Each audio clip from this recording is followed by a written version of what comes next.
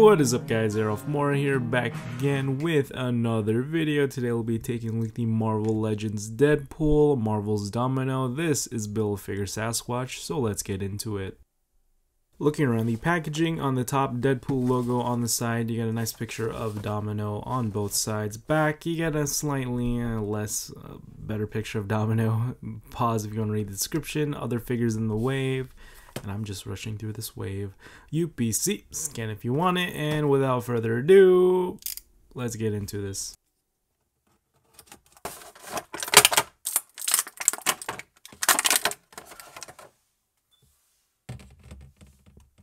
Domino comes with the right arm of Sasquatch, and now doing a size comparison, here is Domino next to Spider-Woman, Hellcat, Lady Thor, and Invisible Woman, and the two previous figures from this wave. For Domino's accessory, she comes with two purple guns, which looks futuristic, has a hole in the front, but you can't attach any blast effect pieces because the hole is too short. These are okay looking guns. I really don't like that they use a solid color. Would have been nice with a little mix of purple and silver in the guns, because these are pretty cool looking futuristic guns. You can see there's two right there. But yeah, they're also made out of this pliable rubber, so it's not too hard. It's just hard enough. And you could fit both of them easily in her hands here, so she both has trigger finger hands. Unfortunately, on mine, she doesn't really hold the pistol well, and it is very loose on her right hand here. You can see, just messing that around. I wish it was a little tighter. Okay, so taking a closer look at Domino, I really don't like her facial expression. I wish she had a more serious expression, but since how she's based in the comics, I could see why they gave her this facial expression. Her hair is pretty basic sculpt, kind of a glossy black finish on her hair, but yeah, pretty basic. With the ball joint here, there is some gappages. If you're trying to do photography with this figure, you might have a troubling time to find a good angle, but yeah, unfortunately there's gaps everywhere. Oh my gosh. So one gap is in the head, and I'll show you the other one later. You can remove this little what is this, holster? I thought it was a holster. It looks like a holster, but it's to hold her like ammo clips, like her pouches and stuff. So that's what it looks like right there. You can see the two pouches on the side, and you could just slip that back on easily. I wish that they made this a gun holster. That would have been really nice and clever of Hasbro, but I guess no. She also has this other holster which is loose. You cannot take this off unless you really want to. I wish it was just sculpted on, but I could see why they made that into a separate piece. You can see her trigger fingers here, which are pretty basic, and they're kind of sloppily painted on, but it's okay. You can see there's her bootay, and on the bottom, moving over down quickly at the calves here, you can see some buckles right there, and you can see the shin guards and the knee pads right there, which are in a nice metallic silver. On the bottom, she does have peg holes on the bottom of her feet, and yeah. So taking a look at the articulation here, her head does rotate all the way around. It looks up that far and down that much, which is great. And she has the tilty shifty head movement, since her head kind of has some gappage here and gives her leeway to do some of these extreme poses. Arm rotates all the way around. It goes out that far and inward that much, which is appreciative. And her arms here, she has a single jointed elbow which rotates at the elbow.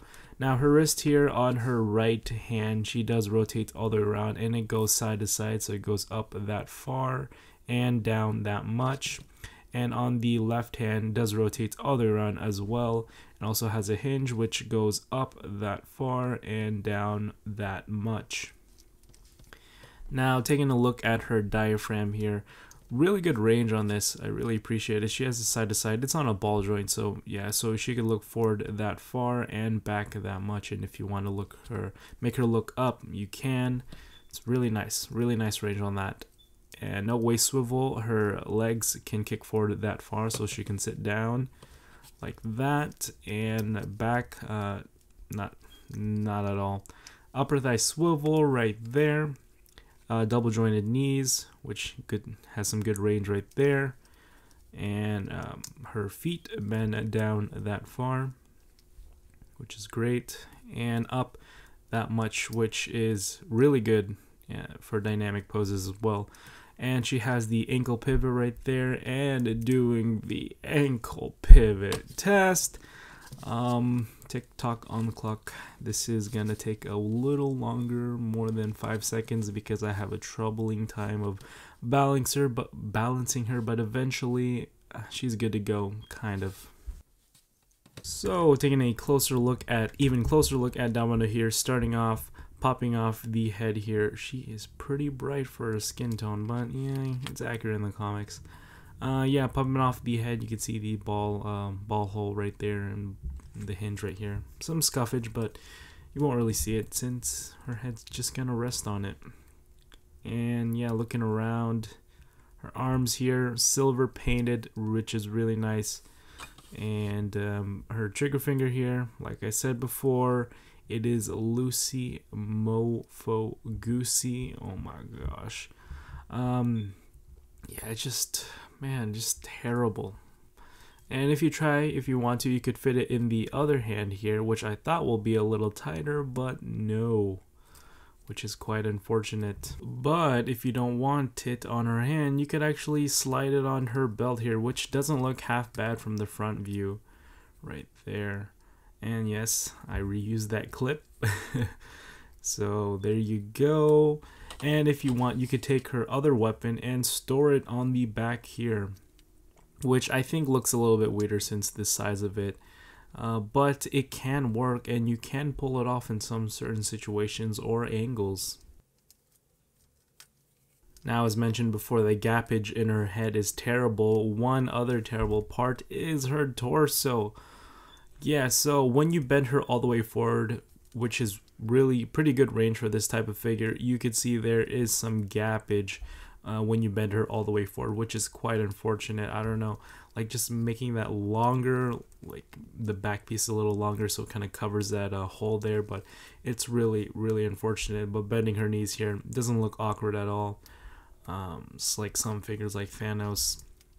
But yeah, you can see peg holes 2016, so she's probably made or distributed at 2016 and probably released at a different time like 2018. But yeah, overall she's pretty much a basic figure, just all black and silver. So yeah, that is it, guys. Hope you guys like it. Be sure to rate, comment, and subscribe. Turn on notifications for more videos coming. I know this one was uploaded a little bit later than the previous one, but I am trying to make videos every day for you guys. So yeah, overall, I really do think that this is like a completionist figure. Like if you don't have this figure without this figure. So I think without Domino, there's no Cable. Without Cable, there's no Domino, vice versa. But she's an okay figure. Since she's like a mercenary and all that, I wish that they gave her more weapons, like more realistic weapons, not these kind of purpley childlike weapons. They are pretty cool. It's just the color choice is just terrible. But yeah, if you are a Domino fan, I wouldn't highly recommend to pick her up. She's not one of the sought after figures, kind of more of a, like I said, a completionist figures. But yeah, that is it, guys. If you guys like it, you know what to do. That is it, guys. Arolf Mora, Sisana now. Peace.